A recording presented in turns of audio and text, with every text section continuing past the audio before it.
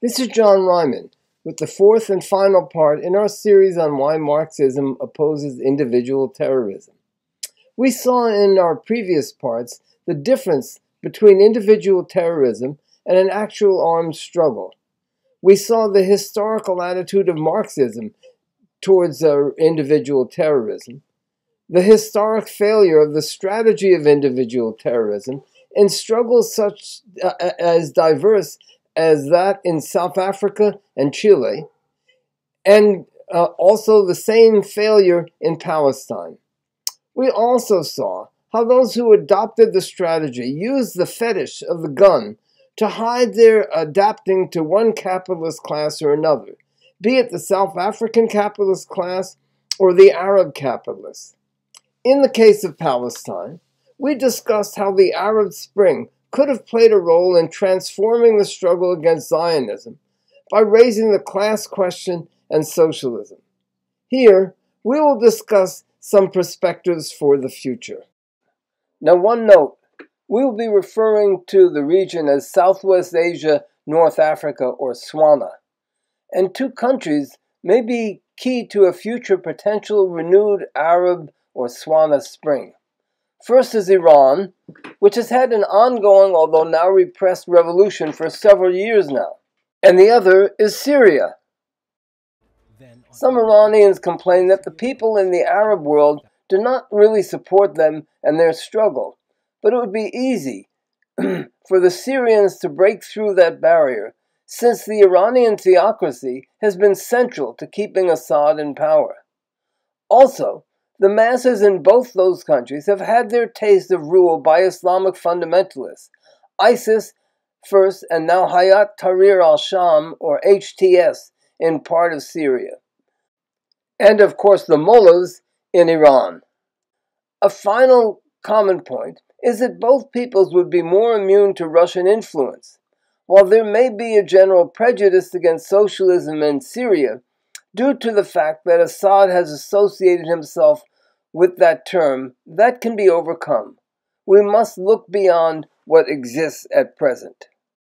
Today, seeing the unchecked barbarism of the Israeli army in Gaza and the West Bank, it's difficult to imagine any positive movement coming from inside Israel. However, just as we must look beyond the present in the region as a whole, we must look beneath the surface inside Israel. The Israeli daily Haaretz published a fascinating article on April 15th. It explained how the rabbinical hierarchy whipped up a barbaric war frenzy of bloodlust among the soldiers. But it also described reactions of some Israeli soldiers to that barbarism. "It disgusted me," said one. "It broke my heart," said another. Another reported on the following: "On the first day, a friend of mine from the crew who was very right-wing was angry that I gave the people in Gaza water and bread. On the second day, he broke down and gave water and bread too." Another said, "Gaza gives you a different perspective. You realize how people live there and how they lived before. You feel empathy and compassion for people because of the lack of water or basic means of existence, but also anger and hatred. It does leave a mark on the soldiers. Some deny it, others acknowledge it." These soldiers did not directly rebel. It takes extremely unusual circumstances for that to happen anywhere. The deeper problem is that those individual human reactions had no political space to express themselves. Were there a new internationalist and socialist Arab Spring, an Arab Spring for full, total liberation, some of those soldiers and others inside Israel would gravitate towards it. In conclusion, the rise of Hamas flowed from the historic defeat of the Palestinian people and of the world working class. In this, it is similar to the rise of Zionism. The methods of individual terrorism are not the methods of the working class. Where those methods have been taken up, it has been by middle-class student types, for instance in Russia, Chile, and Iran, or by the Stalinists, for instance in South Africa, or due to long-term serious defeats of the working class, like in Palestine. We must see beyond the present and underneath the surface. We must translate a genuine mass working class struggle into the potential for a socialist internationalism. The people of Southwest Asia and North Africa will rise again.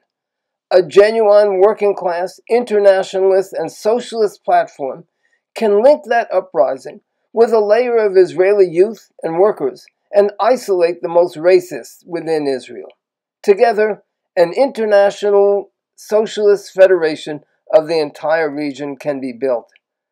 That is the alternative to the nightmare that Zionism presents.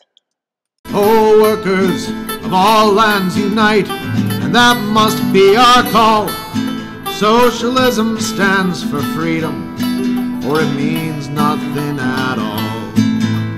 Which side are you on? Which side are you on? Which side are you on? Which side are you on? I ask you, which side are you on, friends? Which side are you on? Which side are you on? Which side are you on? Women, life, freedom. Women, life, freedom.